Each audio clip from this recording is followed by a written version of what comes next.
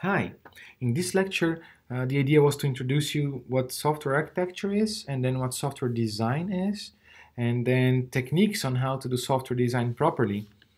And for this lecture, you're going to see that this is more of an abstract thing. So instead of looking to lines of code, we're thinking now about software, different systems talking to different systems, and how those things can work together. And these concepts are fundamental if you want to become a strong software architect. If you see definitions of software architecture, you can, for example, this one, software architecture is the global organization of the software, including the way it is divided into subsystems, the policy according those systems interact, and how the interfaces are defined. This is what software architecture is about software, how your software is divided maybe into different modules, and if so, how those modules interact with each other. What language do they speak to talk to each other? This is software architecture, and you see that this appears in most of the important definitions of software architecture. And as a software architect, I want to come up with the best architecture for my problem. And this means I need to understand my problem. And there are many perspectives in there. For example, the first one is the requirements. Maybe my requirements can help me to decide the best architecture for the problem. Or quality needs. For example, I have a performance requirement in my software. My software needs to reply within 1 second. I may have legal constraints, economic constraints. So there are many different drivers that can tell me how to build my architecture. I list a few of them, for example, performance, availability, interoperability.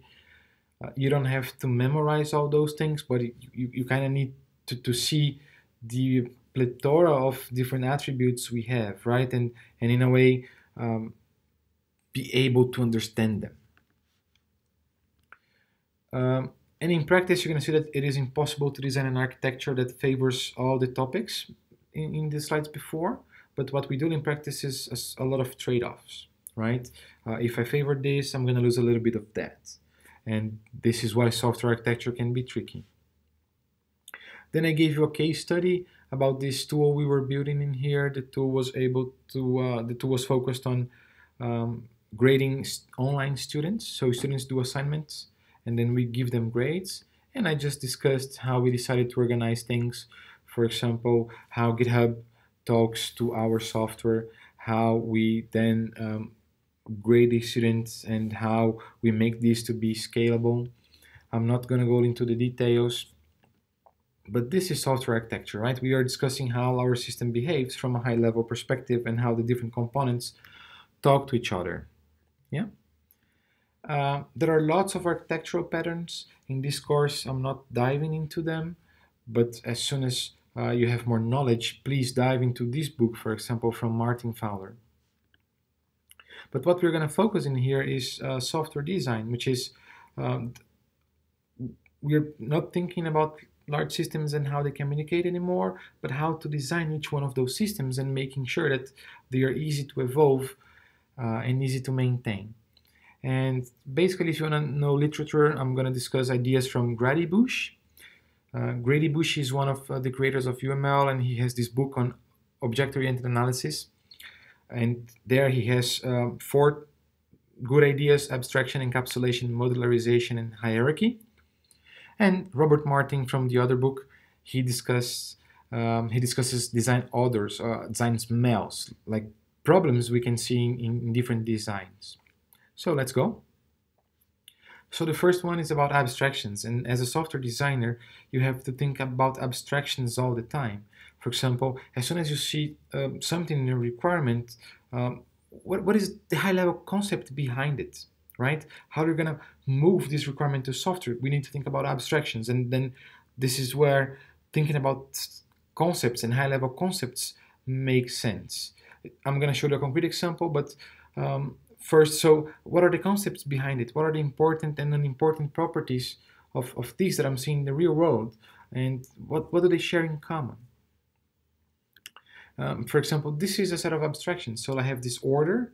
It can be a class, it can be a Python file, a bunch of functions, but in there, this represents what an order is in the real world, right?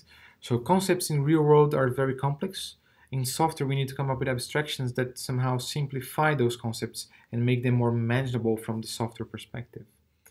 and I have items and discounts, and these are abstractions. This is what I'm talking about. So when you're looking to a requirement, you need to see, okay, this is the concepts in the real world. How can I come up with abstractions that would represent those things in my software? You can see that these different concepts, abstractions, they may have relationships, right? So for example, an order has many items. So this is abstract. This is abstraction. This is what we need to do when designing software.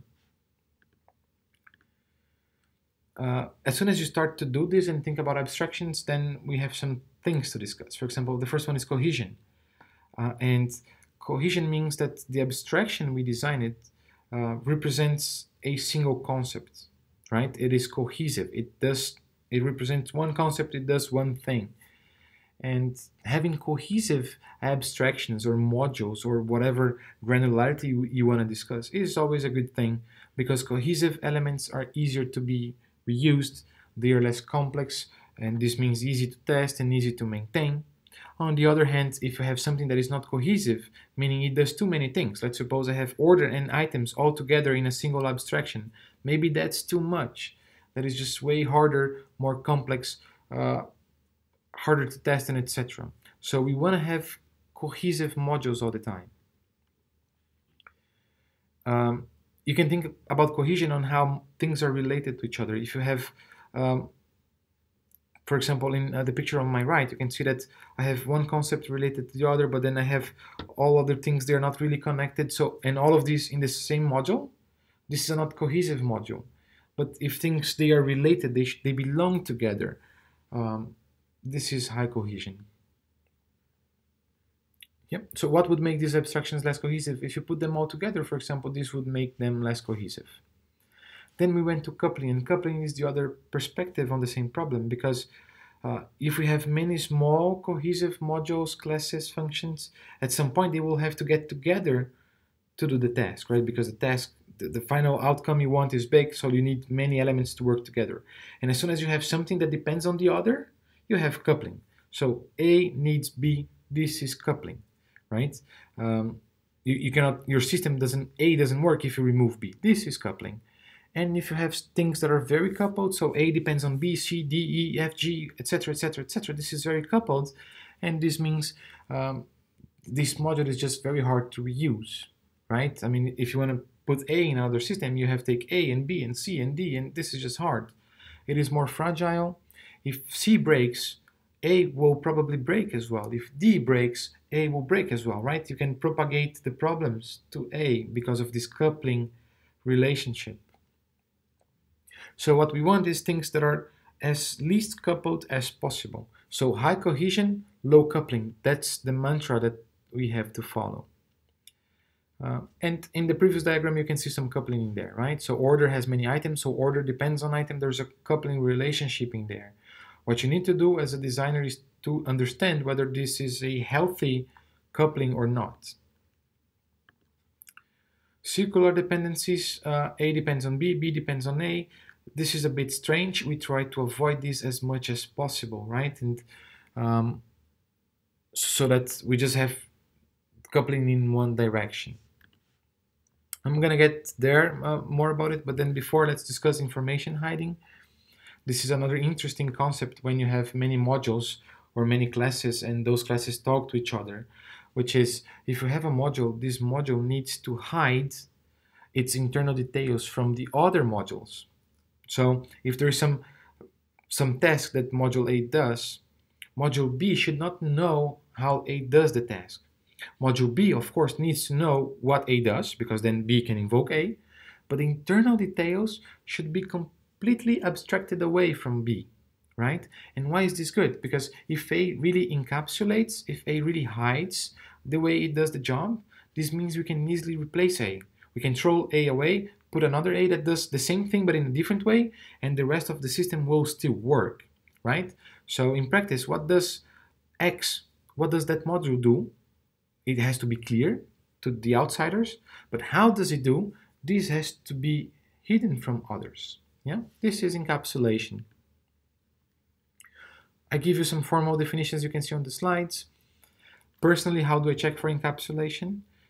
Whenever I'm programming something, I always have another file, and then I play with my module or my function, and I see if I just look to this file, can I guess how it does from the inside? If the answer is yes, well, then there's a problem. If the answer is no, this means I encapsulated it, and that's good to go. Then modularity is about making sure that we have different modules that are very cohesive and very low coupled, and those modules talk to each other, right? And this is a modular system, so we look to our system and we try to break it into small modules that are very cohesive, low coupled, and they talk to each other, right? So for example, instead of having this big thing that does everything, that contains orders, deliveries, reports, I can try to break them into different modules. And of course, they have relationships. For example, order talks to delivery talks to reports. So they are very cohesive because they just do one thing. They are responsible for one thing, and they are not very coupled, right? The coupling seems quite controlled in there. And this is modular software. We have modules, and as an architect, we try to minimize coupling and maximize cohesion. If they are small and cohesive and easier, this means they're easier to be replaced, right? And that's what we want. Modules should hide information, so the information hiding makes sense in here. They should cooperate, and you have the coupling cohesion battle here. Hierarchy is about then discussing how the abstractions are related to each other, right? We saw abstractions, so order and item. But hierarchy is about thinking how those things should be related. And in a way, even come up with some sort of ranking of ordering, right? So this depends on this, but this doesn't depend on that. And this is more high level, this is more low level. So thinking about how the hierarchy of your modules or classes or functions, whatever, is very important as a software architect as well. There are two principles, maybe they're quite hard to see right now, that are somehow related to the way the hierarchy of your system works. And one is the open-close principle, which is modules, they should be open for extensions. It should be easy for me to just add new behavior on an existing module. And another one is the dependency inversion principle, and it is the idea that if you have a high-level module, high-level things should only depend on high-level things. But if you have low-level things, these low-level things should depend either on, they should depend on abstractions. So in a way, you have at the top abstractions only, and then you have implementations, low-level details after. In the example before, you can think about the discount. The discount is an abstraction. It is very high level. It describes one abstraction. And then the specific discounts, Christmas discount, and etc., they are low level, and they depend on the abstractions, right? So depending on abstractions, it is always a good choice. We didn't go a lot into details on this, so you don't have to study these that much for the exam. But in the future, I want you to dive into these concepts and get to know them because they are very important, okay? So as you can see, we have relationships, we have abstractions like discount, and this is a very high level abstraction that others depend upon. So you see that order doesn't depend on Christmas discount. Order depends on discount, right? So abstractions depending on abstractions, that's the goal. Finally, we saw some software design smells. So designs that are hard to change, they are bad, right? So if you want to change something but it's just too hard, your design is rigid. We don't like it. Fragile, so this means it's easy to break. You change something and then suddenly you have to change in lots of other points. It is hard to reuse, so I cannot just reuse this part of my system in another system. That's just too hard. It is hard to do the right thing. So you know the best thing to do would be to do A, but it is so hard to do A that you end up doing some workarounds. Over design, lots of copy and pastes, and difficulty to understand the design. You read it and you kind of don't understand what's going on. So these are symptoms of bad design. And as an architect, you have to monitor those things. And as soon as you notice one of them, then you rethink how can you design your architecture, your design, so that it doesn't suffer from these smells.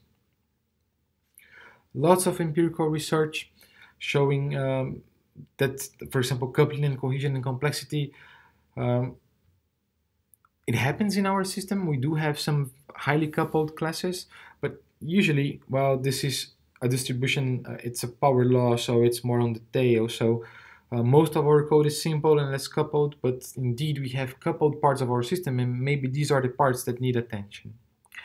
And research shows that higher coupled and or low cohesive modules, they are more related to change and defect proneness. This means things that are more coupled, developers have to change more often, or things that are low cohesive, developers have to change more often, and they have more bugs as well, and we don't like those things. Context matters. So if you're discussing coupling and cohesion and encapsulation, you have to take the context into account, right? Because maybe the discussion about coupling in a web application is different from a mobile application. So the architect, the software architect, needs to be aware of all those things. So finally, to sum up, we discussed software architecture and software design, and this is the goal of this lecture.